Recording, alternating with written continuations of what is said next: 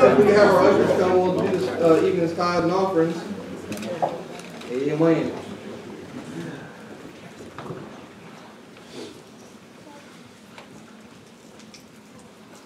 Amen. Brother Chapel, how about praying? Lord God, thank you for the opportunity to be in your house. Lord God, thank you for this blessed man of service. Lord God, thank you, Lord, for this offering as you take it, as you see fit. Lord God, just bless the gift and give her life. Thank God, you for us. Amen.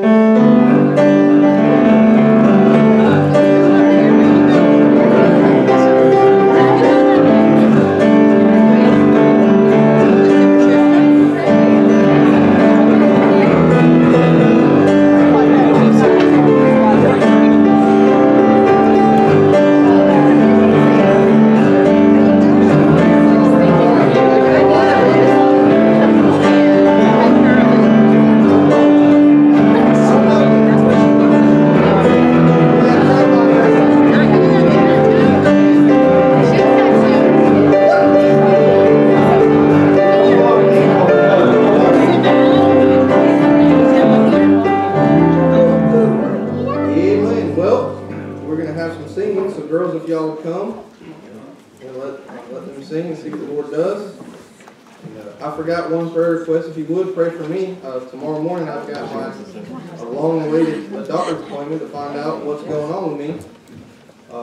They're probably not going to find anything because it's mostly in my head, but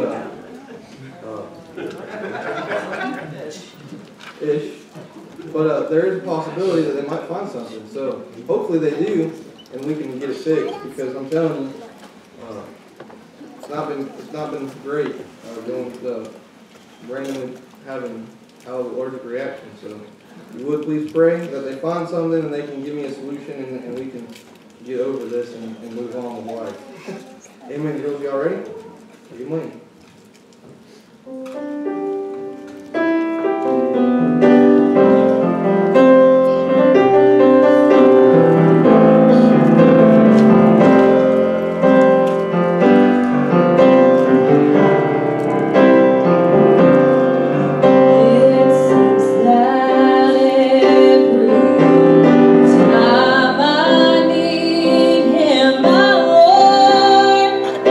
Always there.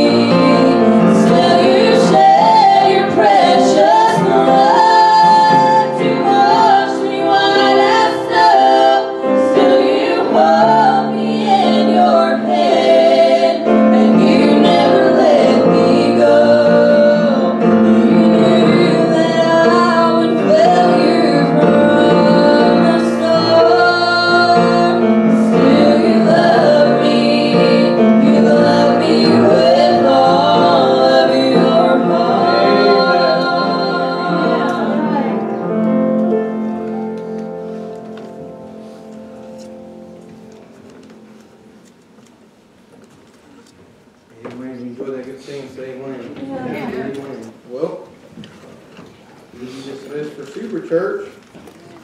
Good luck, Brother Stephen. We'll be praying for you. And Miss Kate and everybody else. You want to do that? Make sure that I fed my kids lots of Coke before. Appreciate that. I got candy. And I've got melatonin, so we're good.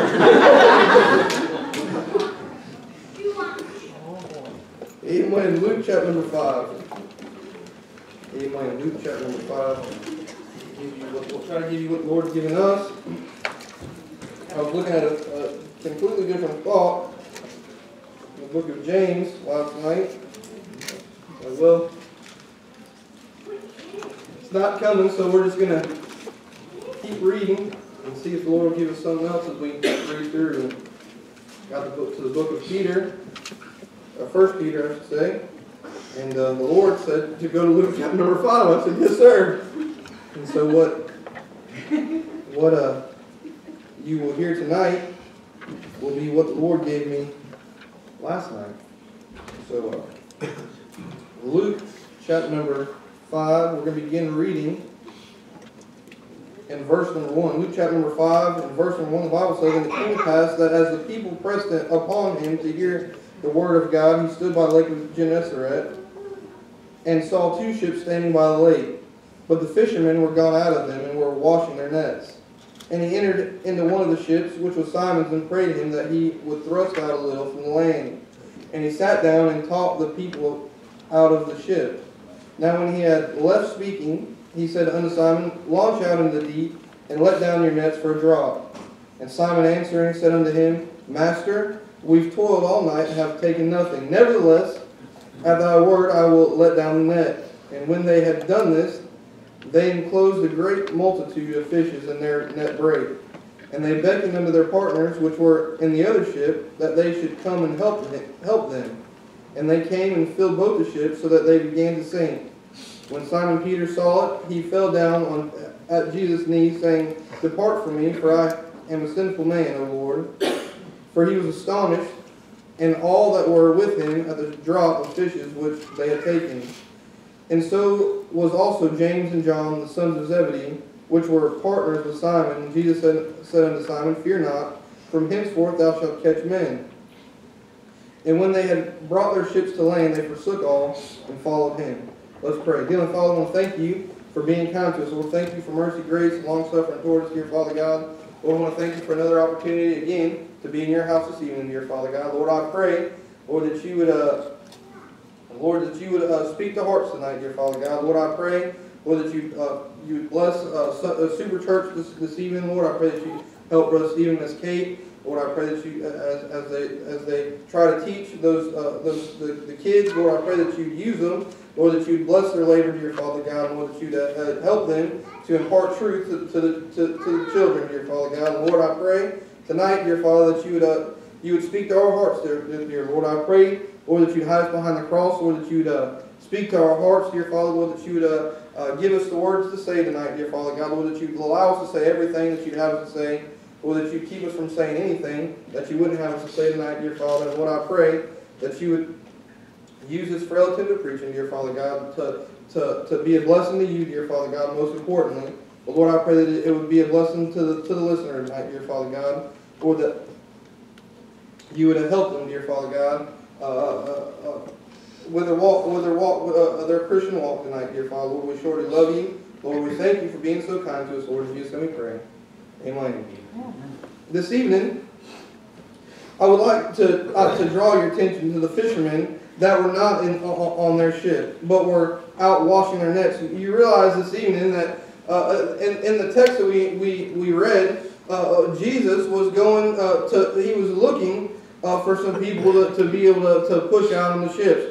Obviously, when he in verse number 2, we see that he saw the two ships standing by the lake, and the fishermen were not in the ship. They were somewhere else washing their nets. And many times, and it's not necessarily that they were doing wrong. They were actually doing their job. They were doing the thing that they needed to be doing in order to maintain the equipment that they used to do their job. so they weren't out of the way by any means, but they were doing the thing that a good fisherman should be doing, preparing the gear for the journey ahead. I do not believe that they were doing anything out of the way, but we know this because the Bible clearly states that they were washing their nets. They were preparing for tomorrow's trip. They're preparing to be able to go out and catch some more fish. And they realized that by if they were going to do the job at hand, that their equipment was going to have to be in tip-top shape. And many times that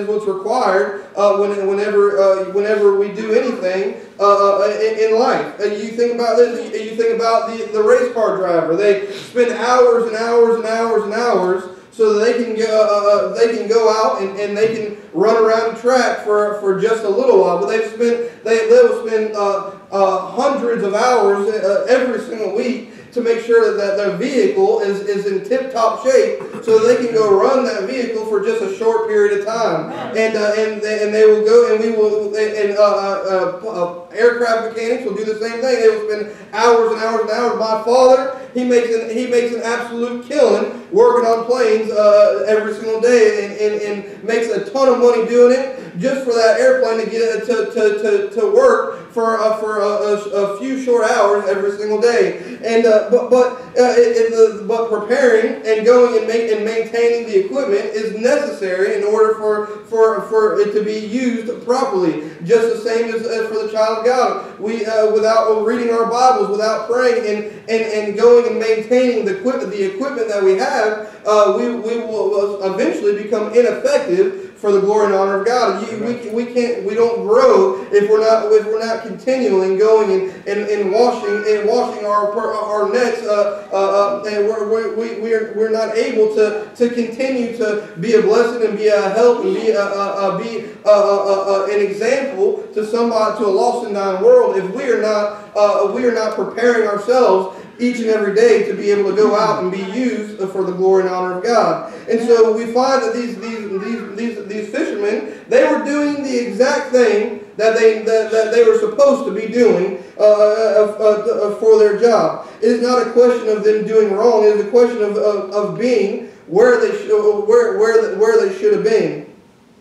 The child of God, many times, let me back up and say this. In verse number 2, it says that the Lord he stood by the lake of Gennesaret and saw two ships standing by the lake. And he said, and so he looked and saw these two specific ships. But he noticed upon further inspection of these two specific ships that the men that worked those ships were not where they should have been. And many times the child of God, I believe, miss out on the best things that God has for them because they're not out doing wrong. I believe many times they are doing right and laboring for the journey ahead, but I believe that they are just not where the Lord wanted them to be at a certain time. Many times, as an example, missing a service that you were planning on coming, and then the devil put something in the way as a roadblock that had caused you not to make it to the service. And when you talk to others that were at that church that night, they tell you about how good the service was and that the Lord met with them and how the Lord spoke to their hearts and did something great for them, and they left better for being at service that night. And how good, or maybe how good the preacher preached, and what a blessing it was that what the preacher said, and how it helped them and how it bettered them for the journey ahead for the next few days until the next service. And you sit there and you sit there thinking, I knew I should have been there, but this thing that it caused me not to make it to where I belong, where the Lord wanted me to be. And this evening, I want to try to preach on this thought: missing out on the catch of a lifetime. Many times we miss opportunities. We miss opportunities because simply we're just not where we should have been when we know the Lord wanted us in a certain spot, and we just missed out on being where we should have been when we should have been there. Right. And again, I want to try to preach on that thought, missing out on the catch of a lifetime. You realize that I realize. Let me back up and say this. I realize that it was the will of God that Jesus dealt with Simon Peter and James and John. I understand that 100%. I'm not side-skirting. I don't want to say that it was by happenstance, but I do want you to notice that when he looked out, he saw those two ships. And when he saw those two ships, he saw the men not where they should have been. But I want you to notice this evening. Number one, I want you to notice the word that was missed. When those fishermen weren't in their ship, you realize that they missed out on an opportunity to hear Jesus preach. Jesus taught, and then so he told Simon. Not only did he go out and preach, did he go out and sit down and he taught the people, but he went in and then he turned after Simon Peter. He sat and he listened to Jesus teach the Word of God, no doubt, and he taught the people. And then he turned to Simon Peter and he said to go out and carry his net and cast his net for a draught.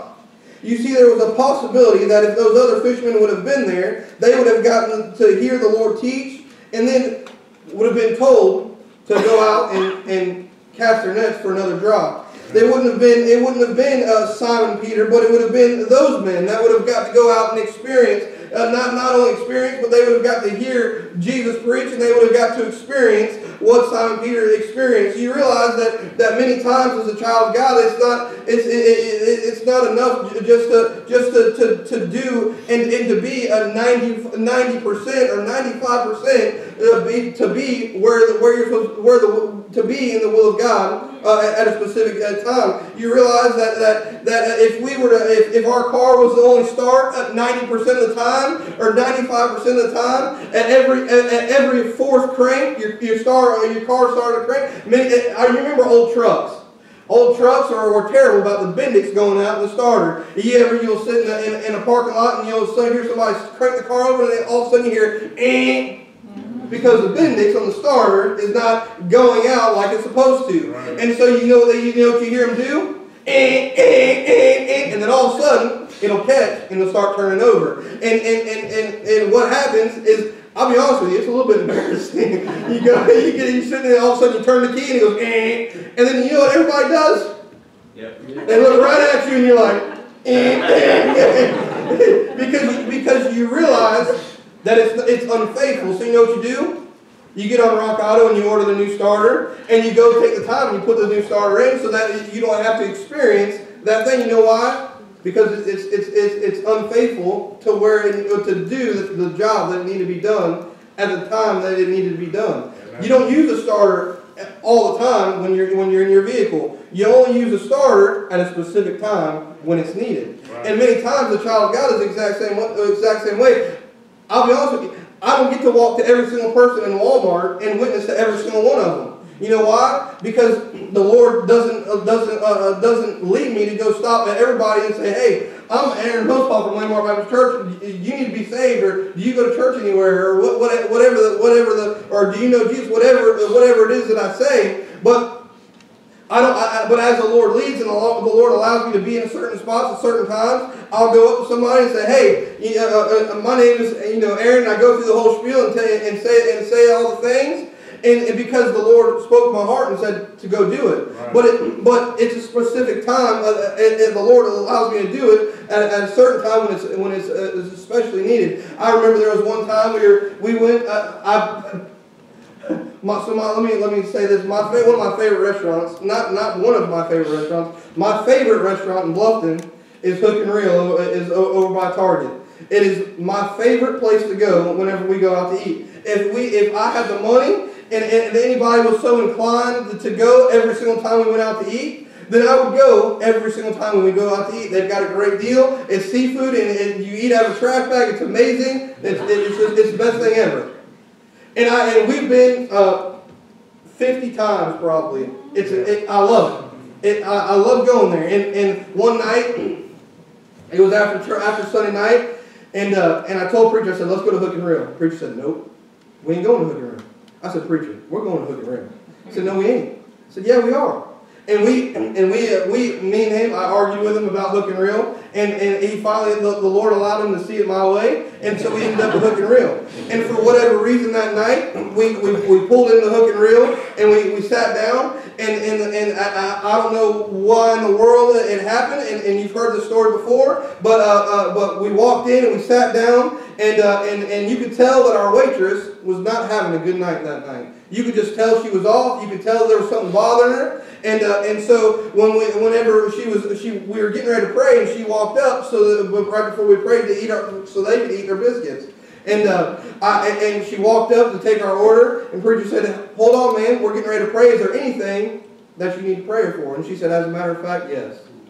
And she told us a prayer request, and preacher cut down praying. We began to pray. You know what that was? Being in a specific place at a specific time. You know why? We could have went somewhere else. But it was the will of God that we were there at a specific time in a specific place. And this evening, many times we miss out on the blessing of God's words speaking to us because we're not exactly where the Lord wants us to be, either physically or spiritually. I'll be honest with you. There have been many times that I've walked in the back of those back doors, and I'm here because I'm supposed to be here. Yeah. But my heart and my mind is somewhere completely different. You know why? Spiritually, I ain't where I'm supposed to be. I've got 1,000 things going on, dealing with a family, dealing with work. That never stops. I'll be honest with you, there's a lot of things that go on, and my mind just doesn't stop. And so many times I'll walk there, not many times, I shouldn't say many times, but there are a lot of times that I have to walk in the back door and sit down in my pew and bow my head and say, Lord, I'm here now. I need you to shut everything else off in my life and allow me to focus on you for just a little while. Right. And many times, there have been many times that I've sat down and didn't do that. And I was here physically. We got up and we sang. And we say amen and we do all the things and we listen to the preacher preach. But I'll be honest with you, my heart was not in it. Right. And you know what happened? The Lord might have showed up. The Lord could have spoken to my heart and done something great in my heart and encouraged me and allowed me to move forward in my Christian walk and show me some things about myself and show me some things about where He's taking me or what He wants me to do with my life. But because my heart wasn't in tune, my heart wasn't where it should have been, I missed out. Right. And how many times have we ourselves done the exact same thing? Maybe it wasn't here at the church, but maybe it was at the house, and the Lord said, I want you to go pray. And you say, all right, Lord, let me finish this TV show. Or, Lord, I'm working on this. Lord, I'm vacuuming. Or, Lord, I'm trying to get this project done so my wife will leave me alone, or whatever the case may be. But, Lord, let me just get this done, and I promise I'll go pray. I'll go read my Bible. And how many times, I was telling preacher the other night, I said many times, I said, I will sit down to read my Bible, and it seems like it's more work than I've already worked all day long sometimes. Amen. And it's just because the Lord said, hey, go do this. And I said, Lord, let me finish what I'm doing, and then I'll do the thing that you want me to do. Yeah. And many times we miss out on the Word of God, simply because we're just not where we're supposed to be right here in our hearts. Yeah. And so we find that these men, they missed out on the Word of God. What I want you to notice, number 2, I want you to notice the work that was missed. Talking about a catch of a lifetime, when the word is missed, the work is missed in our text. You know who got the opportunity? The fisherman that was in their spot when Jesus came by. All too many times we miss out on an opportunity because we miss out on the Word of God. Right. How many times has the Lord dealt with our heart about doing something when we reach our destination just to get drawn away by some unfortunate event that keeps us from getting to our location? So I remember many times. I remember I used to live in the camper next door to the church. I spent the first several years of my Christian life. Whenever I got in the Marine Corps, in that camper right over there, right next to the church, and I'll be honest with you, I loved it. It was perfect. It was perfect for somebody to live there by themselves. And I'll be honest with you, the only time I was really there was asleep, because I can't cook, so Taco Bell was my go-to. And so I many times I didn't even have trash most of the time, because I threw the trash away at Taco Bell on the way home. And so I literally spent most of the time, all my time that was spent in the camper, I was reading my Bible, praying, and studying, trying to find something out, find out what the Lord wanted me to preach, and sleeping, and taking, obviously, all that goes along with living. And at the time, we were going to the boys' home. Brother Curtis used to go out with me every Tuesday night. We'd go out there. We'd speed home from work in the evenings, and then we'd have to change clothes really quick and speed out to I don't even know where we went anymore. But it was out Grays Seabrook. Out that way. It's about 45 minutes from here. And we'd speed out there, and many times by the time Tuesday night rolled around, I knew what I was preaching. I'll be honest with you, out there preaching was easy. I could have preached anything. I could have preached on tithing. I mean, I'll be honest with you, I cut my teeth on preaching out of the boys' home. Yeah. Some of the worst things I ever preached, and some of the best things I ever preached was out there in the boys' home. We had no music because me and Curtis can't carry a tune in the bucket, and we didn't have much preaching because I wasn't very good at it, and I still ain't. But I learned how to study. I learned how to pray. I learned how to read my Bible. I learned how to put outlines together. I learned all those things by going out there. And many times I knew exactly what I was preaching. Before we went to work on Tuesday morning, I knew what I was preaching. Right.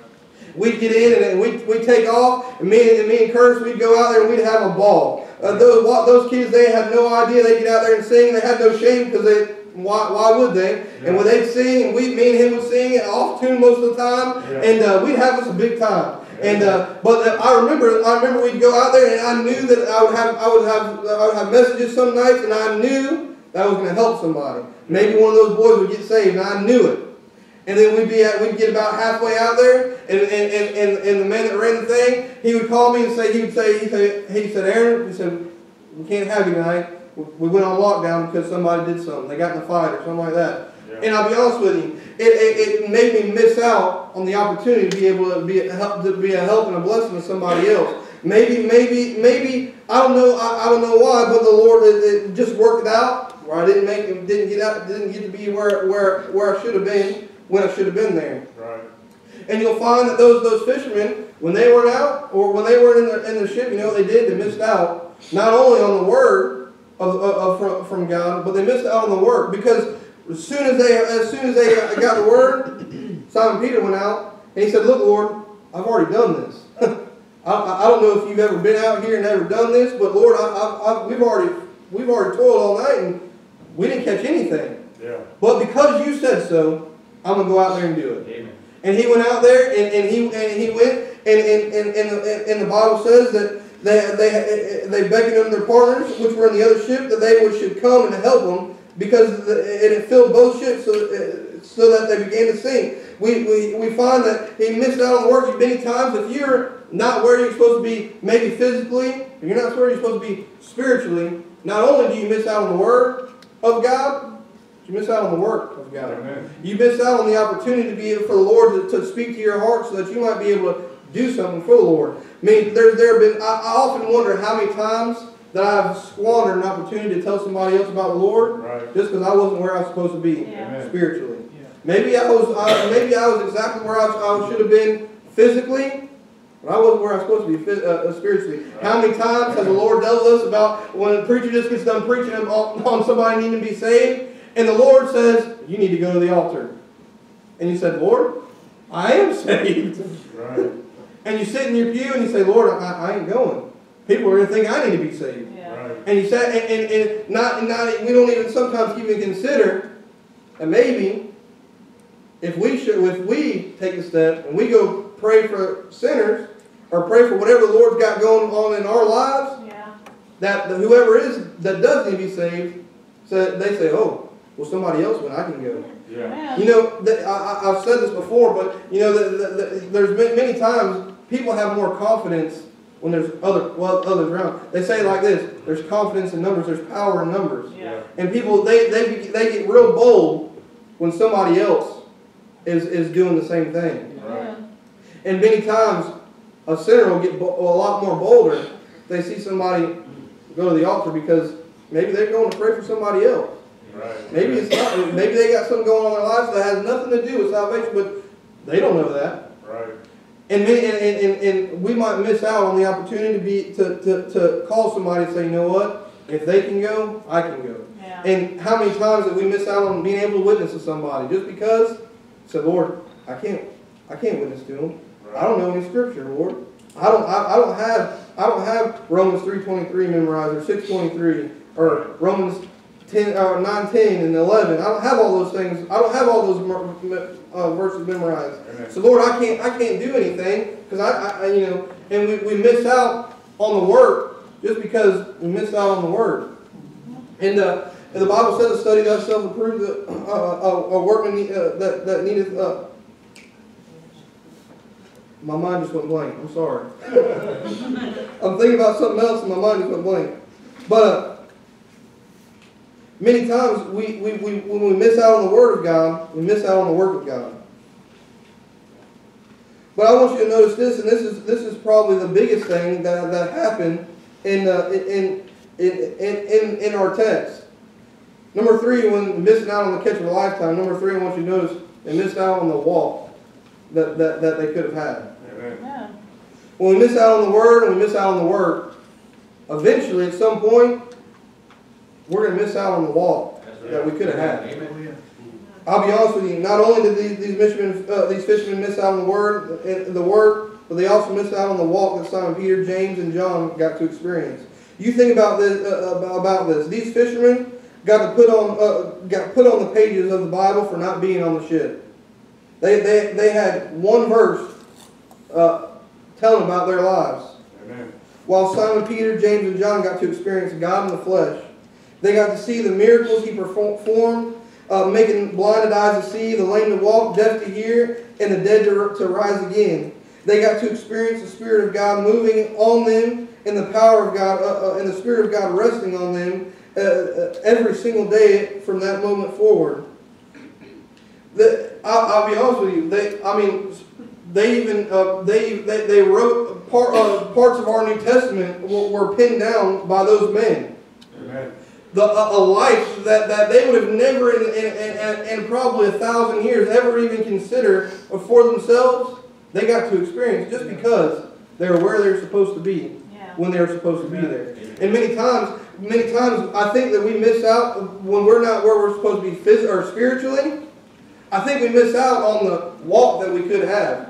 You think about, I think about all those old saints of God that have went on before us, and that even the ones that are still around, that we go to meetings and stuff, and we listen to them. They give testimonies, and we listen to them. We watch them as they walk around in the fellowship hall and how they talk, and we listen to the way they talk, and you think about all the trials that they've been through and all the burdens that they bear and all the successes and the victories that they've seen in their lives, and how they've spent their lives living for God, and they look back on their lives, and you can tell that they love the Lord more than they had probably ever had before. And they got to, and the walk that they have with the Lord is much different than maybe the walk that you and I, or that you and I possibly don't have some days. And you think about this: how many, if we were just where we were supposed to be with the Lord at any given moment in our lives,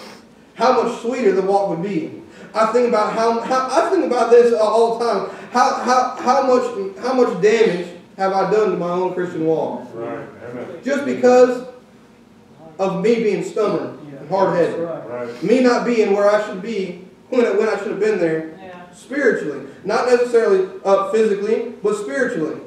Because I didn't decide to get up and read my Bible that day. Or I didn't want to get in my prayer closet and pray that day. Or I didn't want to. I didn't want to get up and go to the altar because the Lord, after the Lord told me to go to the altar. And I think about how much damage I've done to my own self.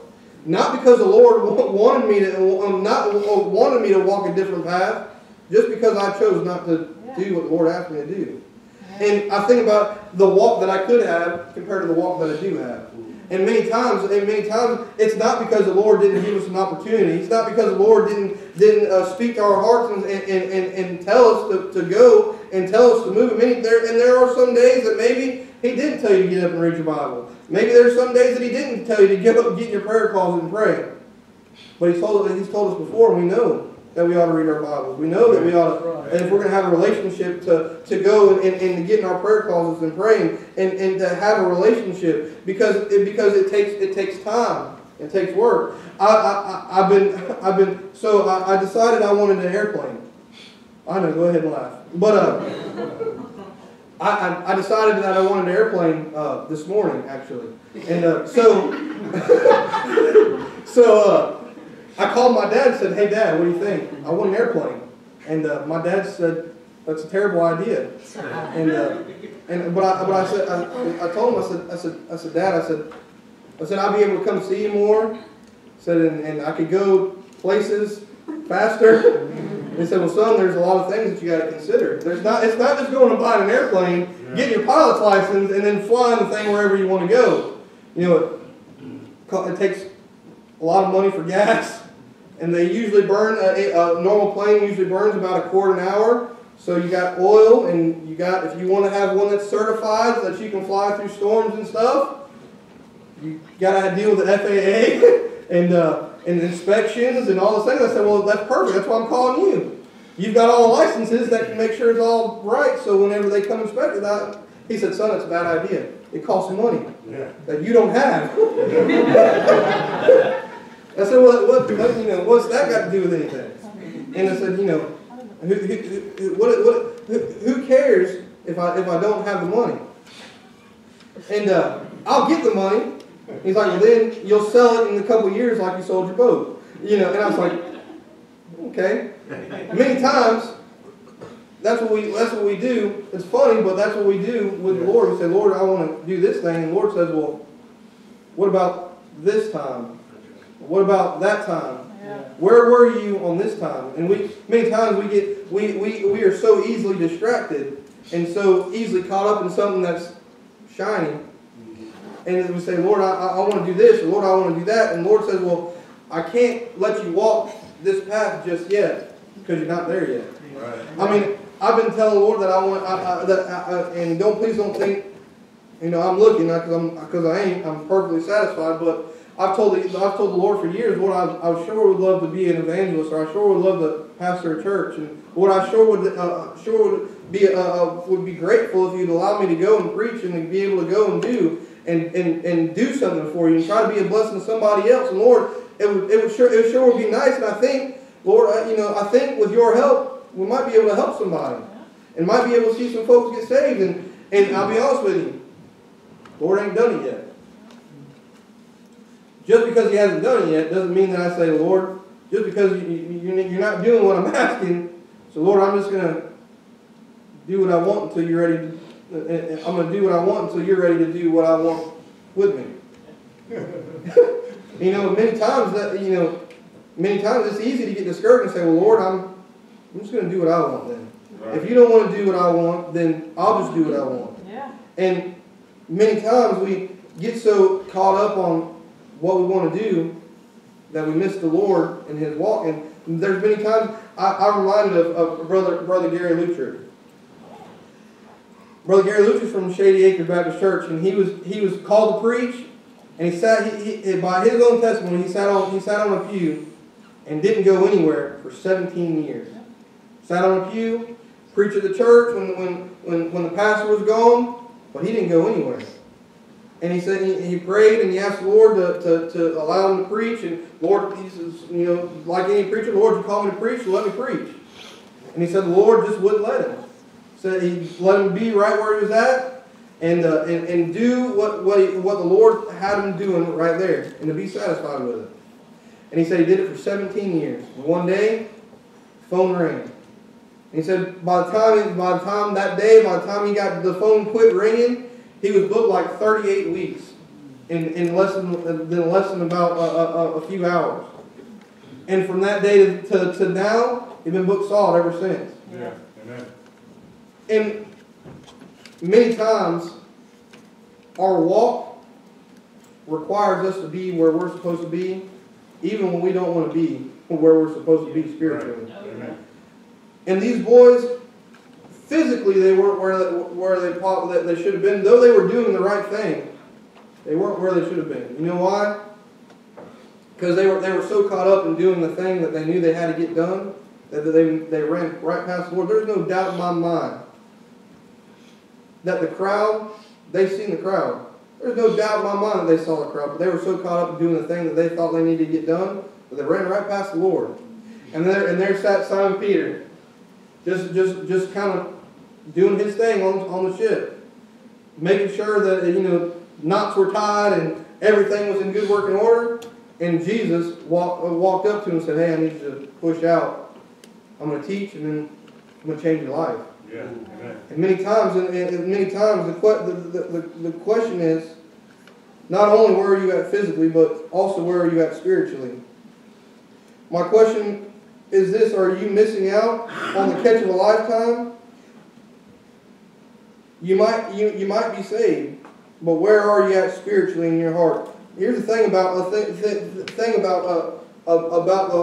heart and the will of God for your lives is there's not a person on the planet that can tell you what the will of God for your life is.